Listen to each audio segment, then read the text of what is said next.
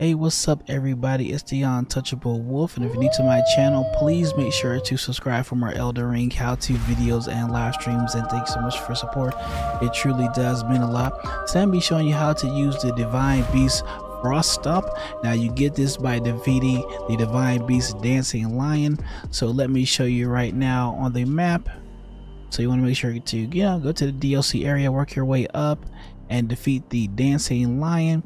Right here, the Divine Beast area, and then you will get to get his remembrance, and you can turn the remembrance in for the Divine Beast Frost Stomp. So you see the FP cost right here is 18, and I did apply the Ash Award to my Uchi Katana, which made it have the frost build up as well. But I'm gonna be using the Frost Stomp. So remember, it does cost FP cost is 18. So all you have to do is press the left trigger. And I like this area where I'm at because it's a really open area to test out weapons. So, and let me show you, this is live gameplay, live commentary, so silly things can happen. So I'm just gonna tap the left trigger so you can see the difference between when you just tap it and then when you hold it and charge it up. I'm just tapping the left trigger, tapping it. So you can actually spam this Ash War as well. Alright, so now I'm going to hold the left trigger. Holding it. Holding it.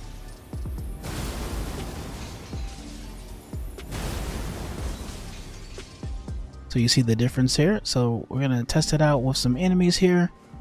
Remember, this is a live gameplay. Silly things can happen.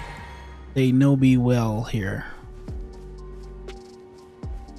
So we're gonna do a combination of like tapping the left trigger and then holding it.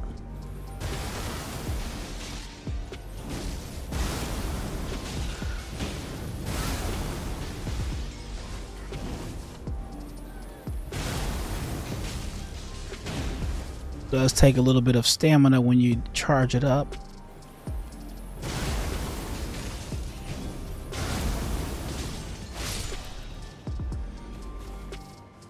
Really cool effect here, the Divine Beast Frost Stomp.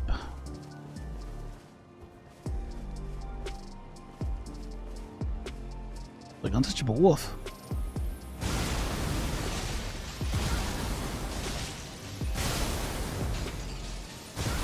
Kind of spamming it right here.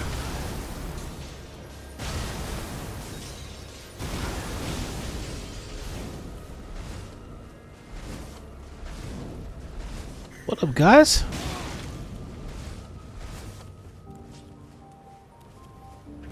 What did I do to you?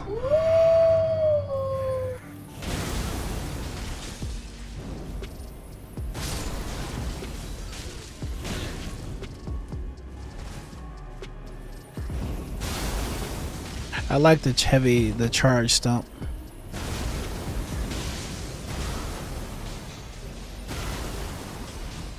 Here, I'm spamming it. Spamming it.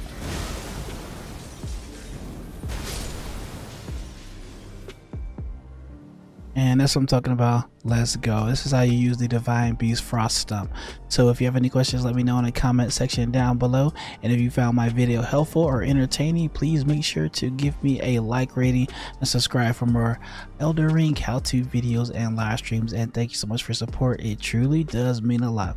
Thanks for watching and take care. And more wolf videos be coming soon. Later. Peace.